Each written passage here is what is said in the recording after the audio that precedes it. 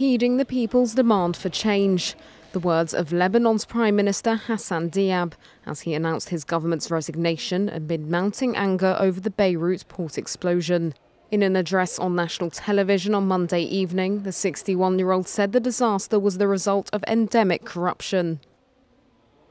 من دولة الفساد والهدر والسمسرات والسرقات إلى دولة القانون والعدالة والشفافية.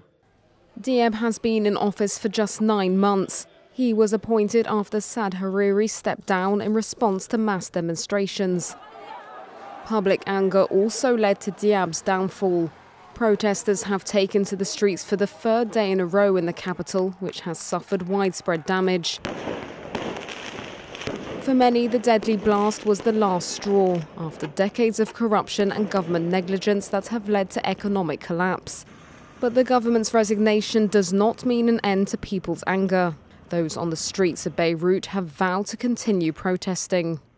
There are too many changes that need to happen for us to be satisfied.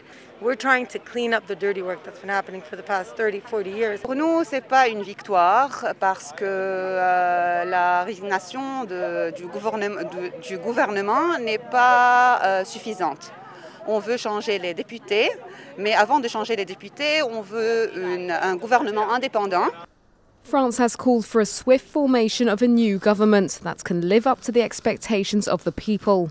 For now, the outgoing government will stay on in a caretaker role, while much of the ruling oligarchy representing Lebanon's different religions are keeping their seat in parliament. Those very MPs will decide on a new prime minister, a process involving the same sectarian politics at the root of demonstrators' discontent.